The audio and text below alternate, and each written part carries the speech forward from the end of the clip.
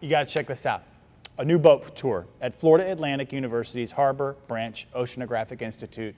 That's a mouthful, but they're an awesome, awesome organization. Yeah, they are. It allows you to explore the Indian River Lagoon using state-of-the-art technology. I'm working on a story with them right now. Okay. It's going to air in a couple of days. So this one today, though, it's essentially a floating lab. Captain T.A. Walker, who's appointed himself captain, shining a light not only on the tour, but the important water quality and marine life data that they're collecting here. T.A.? Good morning, Ashley. Good morning, Mike. Good morning, everyone. Yeah, we're on a pontoon boat here in Fort Pierce. Dr. Gabby is here. How did this all come about? Well, hello, everyone. Welcome to FAU's Harbor Branch Oceanographic Institute and our Discovery Floating Laboratory. So our mission is to do amazing marine science, and through our public education programs, we share it with a variety of audiences, and this is our opportunity to take you out on the Indian River Lagoon and spend a day as a scientist. But you guys are really getting into our underserved communities, inviting the Boys and Girls Club to come on board and have a tour. Yeah, exactly. So we want everyone to go out and explore the lagoon from us and be inspired to become a marine scientist or help protect our oceans. And so this summer, we've had members of the Boys and Girls Club coming out with us every day of the week to learn about the lagoon. Thank you so much. Laura, now when they get out in the lagoon, they do things like drones?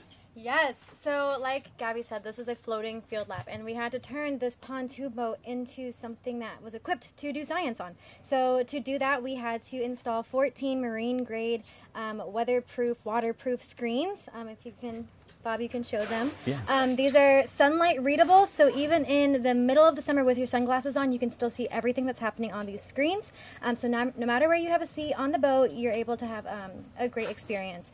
And then one of the things that we can stream to these screens is footage from our underwater robotic vehicle. So this is one of them. Her name is Gladys. This is a small vehicle, but you can see that she has a camera and headlights, and this camera streams everything. Looks like Johnny 5. Remember the movie Short Circuit? No disassemble Johnny 5.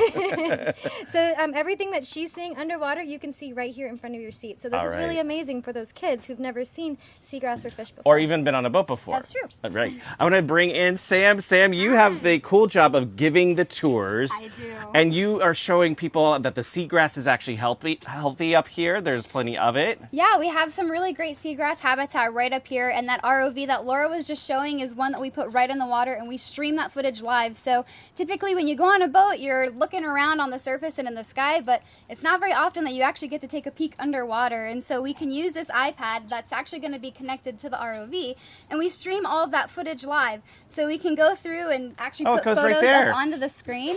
And we showcase some of the seagrass too. And we even have photos of the different native plants like mangroves that we can find throughout the lagoon. How it's a nursery habitat for small animals like sharks and fish.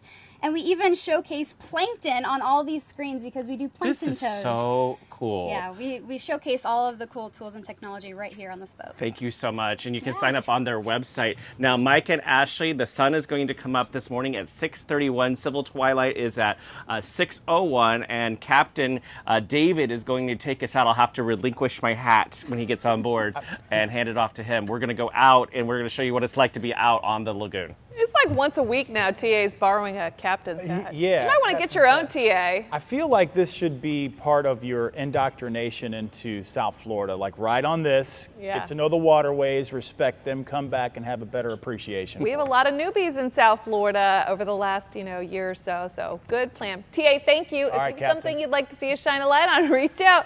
Send an email, shiningalightwptv.com. Do you feel like you need to salute or something? It's like attention on deck. Yeah. Okay. Captain TA, Captain skipper there.